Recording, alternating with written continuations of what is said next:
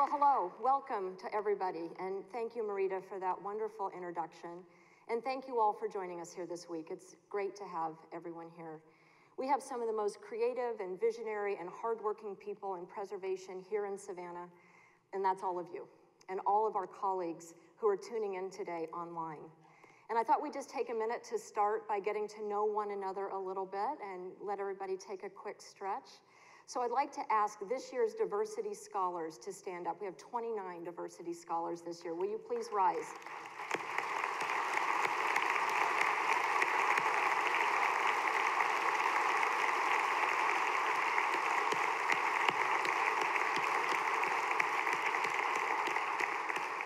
And now all of our young leaders, if you're under the age of 35, please stand up.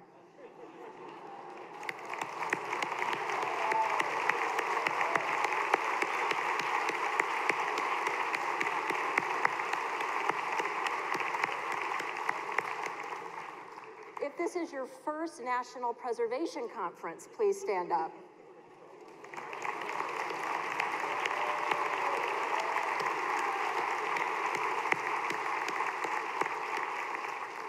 If you were at the Preservation Conference the last time it was in Savannah in 1998, please stand up.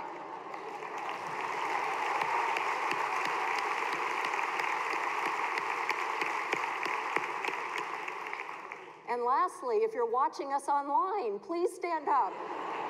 We'll totally take your word for it.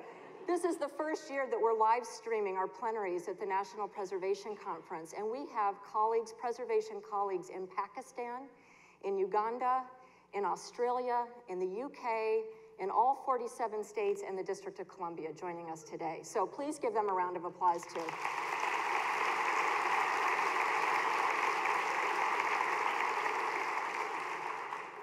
We're really excited about the conference this year, and this is such an exciting time for what we all do. Our cities are coming back to life, thanks to the growing number of people who are choosing to live and work and play in historic places. Millennials are leading the charge, and research shows that they're more interested in history than any other generation in the United States previously. Slowly but surely, our legislators, opinion leaders, and everyday people are waking up to the fact that preservation matters. It speaks to the issues we care about. It solves intractable problems. It brings communities back to life. And the challenge now for all of us is how to keep this momentum going. So we're going to take the next few days to do something that we rarely have the time to do as preservation leaders, and that's go deep on some of the most important preservation issues facing the preservation movement today. You've asked for this opportunity in feedback that you've given us about the conference over the years, and the timing, we think, just couldn't be better. We're just a year away from the 50th anniversary of the National Historic Preservation Act, half a century. And as milestone birthdays go, that's a pretty big one. And I should know, because I just turned 50 a few weeks ago myself. And there's nothing like being old enough to qualify for the National Register to make you take stock of your life and where you are, and to take stock of our movement. And thankfully, I have a lot to be thankful and grateful for in my life, and the same is true for all of us. So we're looking pretty good for our age. We've discovered the Fountain of Youth, as you saw a minute ago. That's an amazing number of leaders under the age of 35 who are with us here. But we're going to keep getting younger, and I'll talk a little bit about that later. We've also achieved an admirable level of expertise and influence as a movement. We've moved preservation forward in ways that would have amazed our predecessors. So we stand on a really solid foundation, and it's thanks to the work that you all do every day. But of course, that doesn't mean we're finished. You know the host of challenges that face us every day: teardowns, climate change, the misguided belief that old buildings are the problem, not potential solutions. And that's why we need this conference. We have an opportunity over the next few days to begin charting a bold new course for the future. And we've identified 4 major areas: real estate, technology, climate change, and shifting demographic patterns, where we believe focused work now can achieve meaningful results at a scale that really matters across our country. Now, no doubt our successors will have other challenges that they'll add to this list, and of course, none of us has a crystal ball. But I'm fairly certain that if we could look 50 years into the future, that the topics that we're going to explore today and this week will be represented on our conference agenda 50 years from now.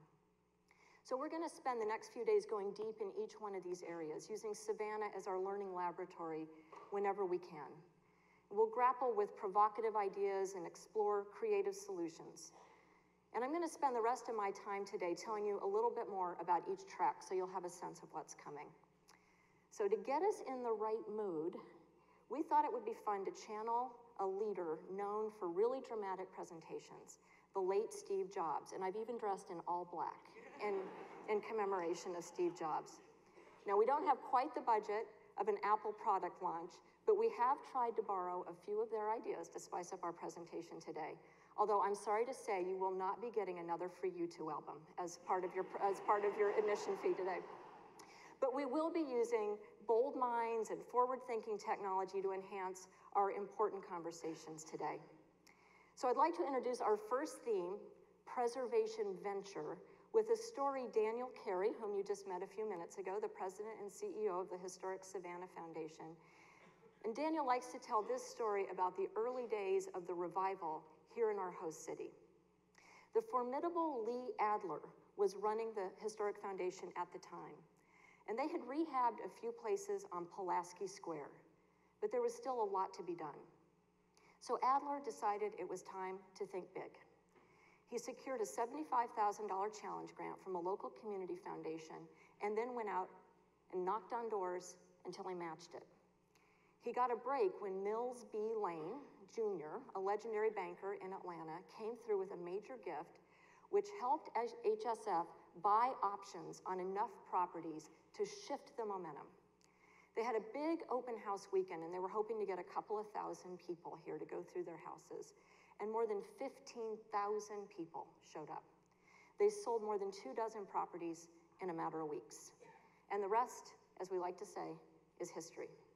Now, I tell this story today because Lee Adler's skills, his business acumen, his real estate savvy, his willingness to think big and to take risks are still fundamental to our success today. And his basic goal, preservation on a meaningful scale, is still the holy grail for what we all do every day. We're all real estate entrepreneurs at some level. And as evidence of that, we've developed some really tremendous and powerful tools. We now have 60 revolving funds in this country. We've used the federal historic tax credit to rehab 40,000 historic properties. And thousands more have benefited from state tax credits. In fact, in the past year alone, our host state of Georgia invested $85 million in historic rehabs, and that's just one state. And these are fantastic tools, but we have to keep reaching. As you know, the federal historic tax credit is under siege in Congress. You may not know that the Brookings Institution predicts that we will demolish 1/3 of the nation's building stock in the next 15 years. Just stop to think about that for a second. 1 out of every 3 buildings in the next 15 years. That's over 80 billion with a B square feet of space, which challenges us, I think, to ask, what more can we do? So to help answer this question, we've invited Jim Bildner, an expert in private real estate financing, to be our keynote speaker on this track. And it will be great to hear his ideas. But we've also got a lot to teach one another. Our colleagues in Maine recently secured more than $1 million in public bond money for a revolving fund. And Denver just raised $12 million in 1 hour for popular rehab projects by selling mini bonds online.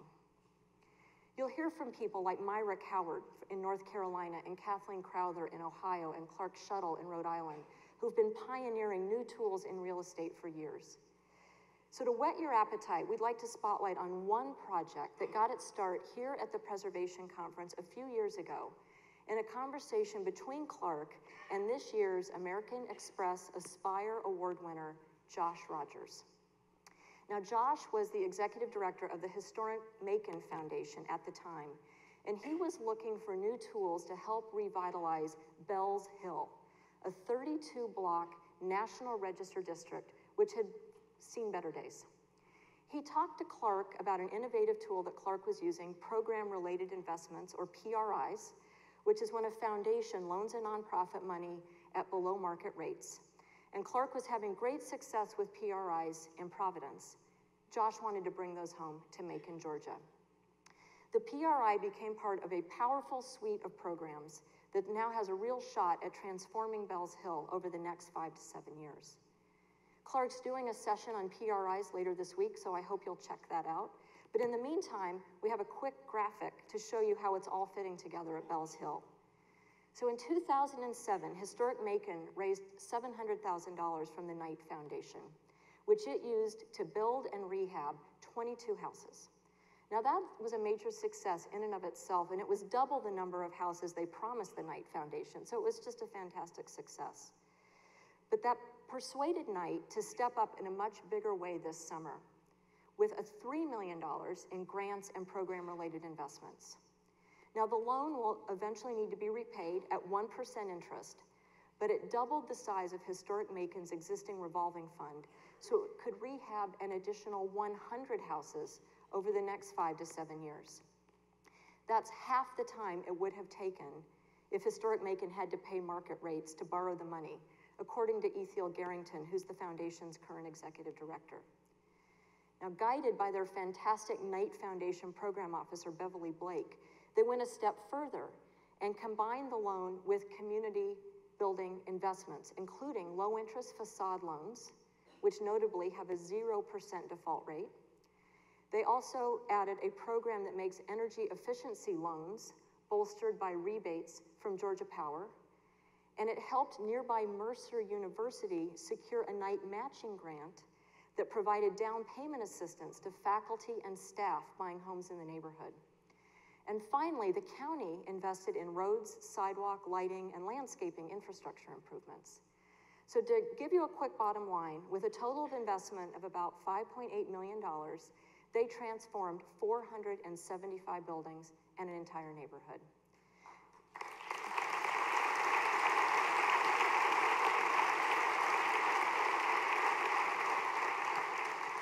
Now, Ethiel and his wife just bought a house in the neighborhood and have applied for facade and energy efficiency loans, and he says it's just incredibly satisfying to see the neighborhood come back to life around them. And as evidence that the rehab's working, it's worth noting that the total property tax revenue in that area has increased by nearly $1 million, much of it from rehabbing abandoned houses and building on empty land. Now, Historic Macon never displaces landowners, and they only acquire occupied houses, and they counter gentrification in other ways too, like recruiting low-income homeowners and advocating for property tax freezes. And it's just fabulous, I think, to see groups like Historic Macon out in front demonstrating that history, sustainability, fairness, and economic vitality can all go hand in hand. So to deepen our real estate skills as a community of practitioners, Melissa Jest recently joined the National Trust as our new redevelopment specialist, thanks to funding from the 1772 Foundation, which is also our sponsor for this track of the conference. The foundation also makes scholarships to defray the costs of real estate training, such as the Preservation Leadership Training Intensive offered this week and trainings all year round. Now, of course, the Trust will keep advocating for federal and historic tax credits and doing our best to disseminate your good ideas and innovations. The good news in all of this, of course, is that people care about the historic fabric of their communities. And as they get more involved, they quickly discover how life-affirming it is to revitalize a place you love. They're seeing that firsthand in Michigan. And I'd like to introduce our next new track, Preservation Story, with a video produced by our colleagues at the Michigan Historic Preservation Network.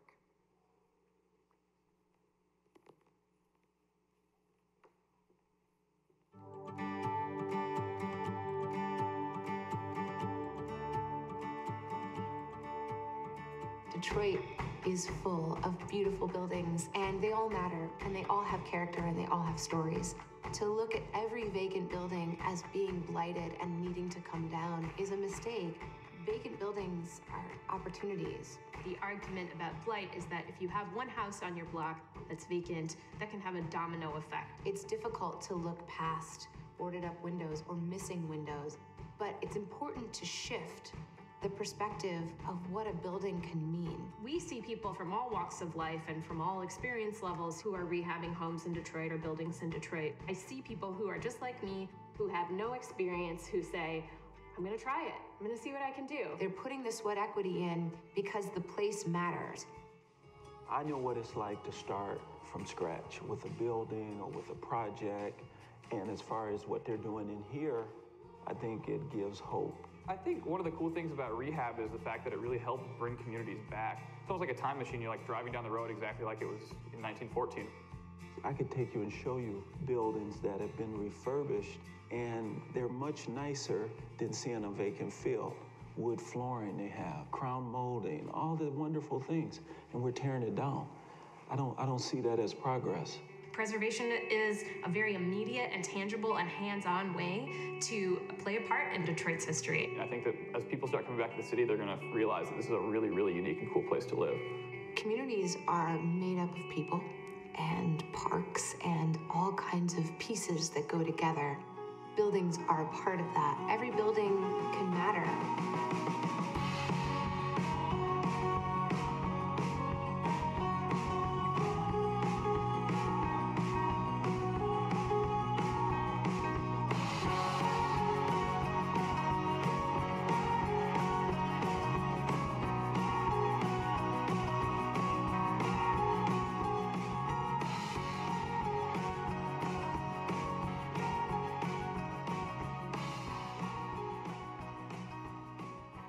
It's great to see energy like this.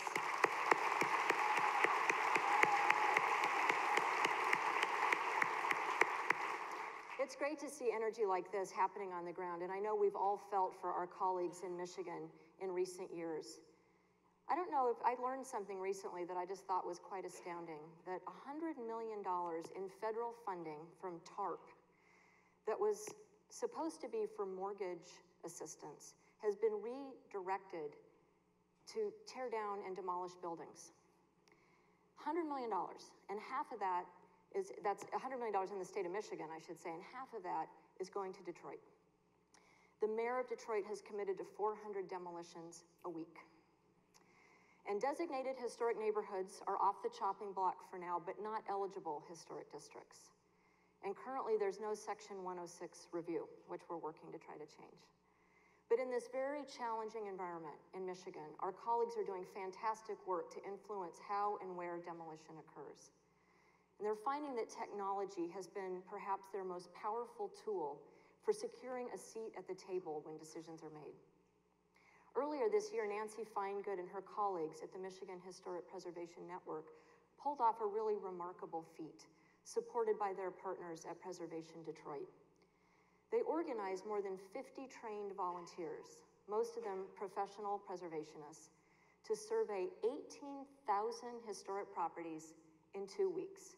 And of course, it had to be in the dead of winter in Detroit, because they were working towards a hard deadline for a project, an initiative of the city called Motor City Mapping, which was assessing every parcel in the city to guide decisions for demolition.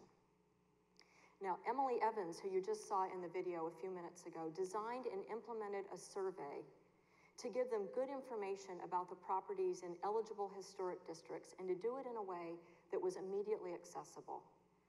The preservationists teamed up with a company called Local Data, which is here with us this week, to develop an easy-to-use tool. It allowed surveyors to record basic information on their smartphones and then synthesize that information real-time to provide a historic preservation score. So we thought it would be fun, once again, to pay homage to Steve Jobs and do a brief product demo of this great tool they use. It works like this. Users selected a parcel, then answered questions about architectural integrity, neighborhood character, condition of the block, and properties requiring further research. Once they hit enter, the parcel changed color to show that the survey was complete, and then they moved on to the next property. The team could watch the surveys adding up in real time, through a dashboard view, and it aggregated all the information about each individual property and used it to create a comprehensive view of the block or the neighborhood. The data was then converted into a GIS data layer, which provided a historic preservation score for all the buildings, which Motor City Mapping could integrate into the information it was providing decision makers. The surveys opened up new partnerships and conversations, and it's been a really powerful tool in countering the old stereotypes of preservation as slow or inflexible or out of touch. It's also demonstrated that we can move at the speed of decision makers and be influential without obstructing the process. It also gave Detroit preservationists a chance to show that they understand the realities facing their city, and they aren't going to demand that everything be saved. In fact, I thought it was really interesting that as a result of all that survey work, they found 8 properties that require further investigation. So digital surveys like this one and others, such as the app created by the Getty for Survey LA, are terrific examples of how much easier and more affordable it is to use technology than it used to be. We're very fortunate this week to have Esri, the industry leader in GIS, as a sponsor of this conference track this week. And we're delighted that their nonprofit program manager, David Gadsden, is here to share a case study in the use of GIS at the James River, one of our national treasures. The day is coming sometime in the not too distant future when GIS, 3D modeling, and laser scanning will be the standard, I believe, for building and landscape documentation, and powerful tools for bringing cultural resources to new audiences. We thought we'd close this section with a glimpse of the future in the form of dramatic, laser-mapped 3D images of Mesa Verde, which were created by a nonprofit called SciArc, which was formed after the destruction of the Bamiyan Buddhas over a decade ago. They're building a free 3D online archive of the world's great cultural resources and they want to document these places before they're lost to man-made or natural disasters and the ravages of time. To me, it's just tremendously exciting to think about the capacity tools like these can bring to our work, especially as we begin to tackle the next issue we'll be talking about this week, the crisis posed by climate change. And I'm guessing this is the topic that we're all dreading with a little bit of dread. It's hard to think about the potential impacts of climate change, let alone to talk about them or to try to plan for them. But this is definitely one of those things where the consequences of not talking about it is definitely worse than the conversation itself. Now, I know that there are some people who still question whether climate change is happening, but I've believed for quite some time that it is happening. And I'm hearing from preservation colleagues around the country that they're seeing its effects as well. So as a community, we're already starting to experience and grapple with climate change in very concrete ways. In coastal Louisiana, we lose a football field worth of land every hour. Just stop and think about that for a minute. The historic waterfront in Annapolis, which is one of our national treasures, has seen nuisance flooding vastly increase over the past 50 years. And climate models predict that by 2030, they will suffer flooding 180 days out of the year, every other day. So it's tempting to throw up our hands in the face of threats like that, but as we're seeing in Annapolis and in other places, it's not all bad news. Climate change is also spurring new partnerships and some very thoughtful resilience planning. So we'll explore both the realities and the opportunities more fully in the Trust Live session on Friday that's dedicated to climate change. And we owe a special thanks to our friends at the National Park Service for sponsoring our conference track this week. They're showing great leadership that will help us respond effectively.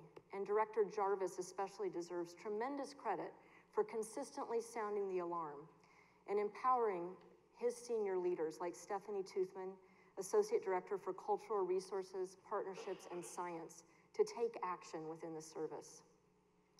All told, the National Park Service has more than 400 park units, and so they're a fantastic learning laboratory. Now, roughly 1/4 of these units have already documented climate-related impacts, and that number will almost certainly continue to rise. To give you a sense of how their work is taking shape, we'd like to spotlight the challenges at 6 very different sites, starting with Cape Krusenstern on the coast of Alaska. The shoreline here is eroding so quickly that the Park Service now uses GIS models to direct its survey efforts so that it can find cultural resources before they're lost to the sea. Changes on this scale are devastating for Native cultures and their traditional practices. At Tumcacori, a Spanish mission in Arizona and throughout the Southwest, adobe is deteriorating quickly because of rainfall changes. The Park Service is studying how much stress the adobe can endure and what sorts of maintenance work improve its resilience. Hurricane Sandy, just a few years ago, at the same week of this conference, devastated Ellis Island's buildings and collections, many of which had to be moved off-site for repair. The question facing the Park Service now is where to put the collections, where to put them back, and potentially move them out of, or bring them back onto the island and potentially put them back in harm's way, or should they move them to a safer location? At this ancient rock quarry in Minnesota, floods regularly disrupt Native American rituals. The Park Service is pumping out the quarry, but the situation really calls us all into this very theoretical, challenging question about whether pumping is a viable solution over the long term. Similarly difficult scenario planning is underway at Fort Jefferson, built in shallow waters at the end of the Florida Keys, and it's tremendously vulnerable to sea level rise. The same is true at national parks and many cultural resources across the country, and many more are going to be underwater. Dr. Toothman has talked at length with Native Hawaiians, for example, about how they would feel about their ancestral places that are likely to be submerged. And she asked the question, would they still matter in the same way? And the answer, of course, is yes. The people associated with those places still matter, and so the places themselves still matter. Native communities in particular stand to face significant losses because so much of their history and culture is tied to the landscape. We can't prevent all of these losses, and none of us wants to think about the kind of triage we're likely to face in the coming years. But I think it's incumbent upon us to reckon with it bravely, because no one is better suited than we are to help people memorialize the places they love and to save the places they can. Now, going forward, we may choose to consider new approaches, like moving buildings, raising them up, or implementing creative waterproofing and reinforcements to help them withstand flooding. Of course, reducing carbon emissions is essential to the equation as well. And it's important that we keep reminding people that the greenest building is most likely the one that's already been built. And I'll put in a quick plug here for the great data our Preservation Green Lab has compiled to make this case, all of which is available on our website. And finally, I think it's worth noting that we can also make a difference through the way we interpret our historic sites. We can draw attention to the physical impacts, and when it makes sense, bring climate change into the discussion that we have with our guests. The Park Service is already doing this at a number of their historic sites, and they're working with park rangers to figure out how to manage the really challenging conversations that follow. But no one is better suited than we are to put climate change in a historical context. And I think that's one of the most powerful ways we can bring it out into the open and help us grapple with it together as a nation. Now, I think it's time to lighten the mood a little bit, and I wanted to get back to that fountain of youth that I promised you. I'm talking, of course, about the 15 million local preservationists that you've heard me speak about at 3 other national preservation conferences. All these younger, culturally diverse, kindred spirits of ours out there who share our values and represent our future, but don't yet think of themselves as preservationists. Now, we know from our marketing research that the best way to reach them is to connect with them on social media, and then engage IRL, or in real life, as they like to say. So with that in mind, we've been experimenting over the past couple of years with a series of engagement efforts. We lined, for example, a 26-foot box truck with AstroTurf and drove it around Houston before an important Astrodome vote. Yes, you now need a trucker's license to work at the National Trust. We opened up a pop-up campaign office in Cincinnati just a month ago and had great success with a hard hat tour in New York State Pavilion. Yay, Cincinnati. a really positive note on election night and passed a bond referendum. It was terrific. So these campaigns have been a lot of fun, and they've taught us a lot about how to engage with this new audience. Chief among them is the need to think outside the box, and we've been trying to do that. For an organization like ours with more than 65 years of sending direct mail and communicating with people in one way, that's been about as much fun for us sometimes as dumping a bucket of ice water on our heads. But as we saw from last summer's ALS Ice Bucket Challenge, that sometimes that's exactly what it takes. So earlier this year, we did something really extraordinary at the National Trust. We worked with our partners, the Friends of Miami Marine Stadium, to host 9 graffiti artists from around the world. And they painted murals on the stadium, which is a National Register eligible building and one of our national treasures.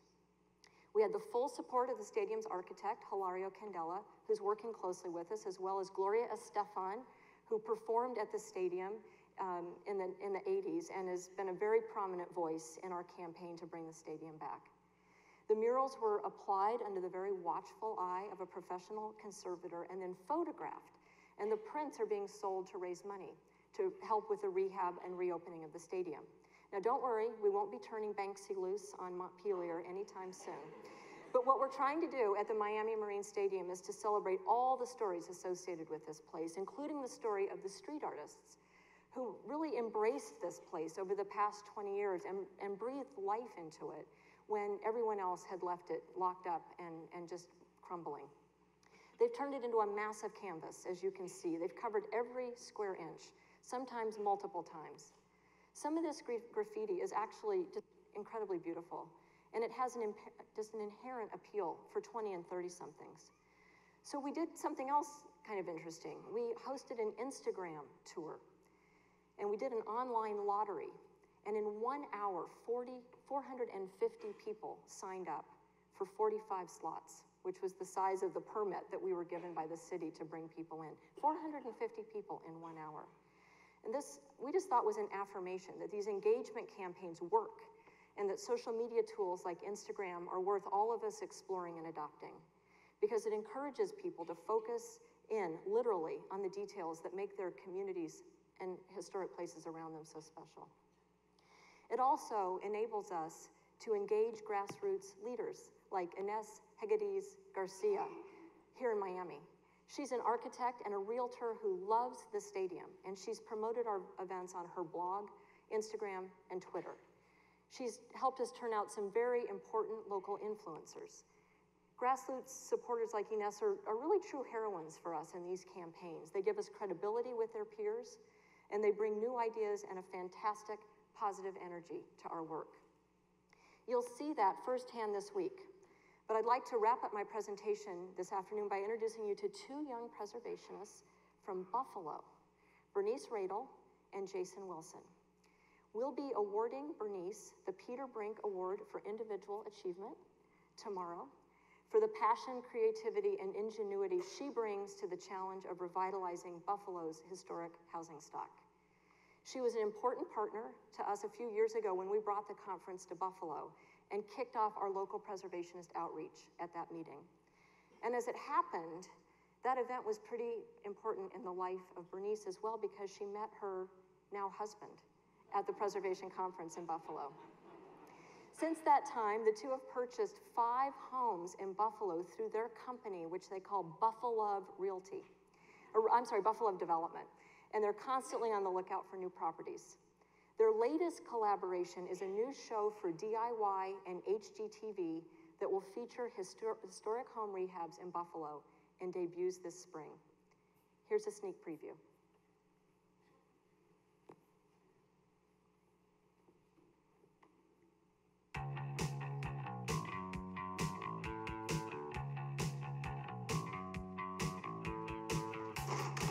Look at that. Awesome! Woo! Look at this wainscoting. My name is Jason Wilson, and this is my fiance, Bernice Radel, and we are obsessed with renovating houses in the city of Buffalo and contributing to the renaissance of the city. Buffalo is a very older city. We have just a ton of vacant houses. We're dedicated to it because we see how much it benefits the community.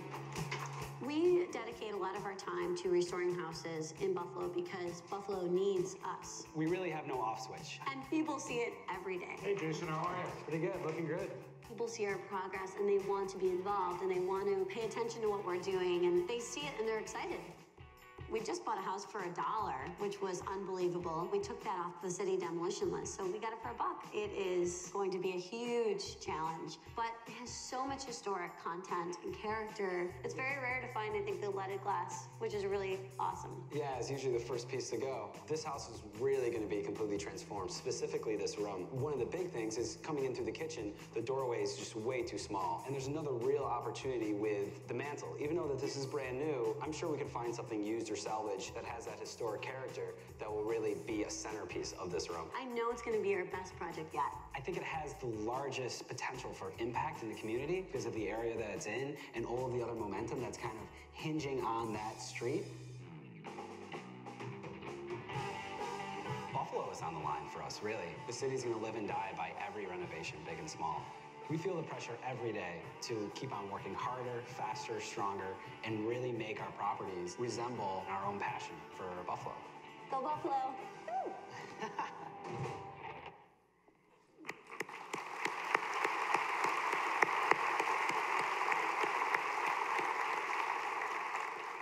I love that line, we don't have an off switch. That's what it takes to do preservation, right? And if that doesn't prompt viewers to rethink their assumptions about who we are as preservationists and what we do, then I don't think anything will. We have so much to gain by creating a movement that looks more like America, but we need to broaden the way we think about our work to get there.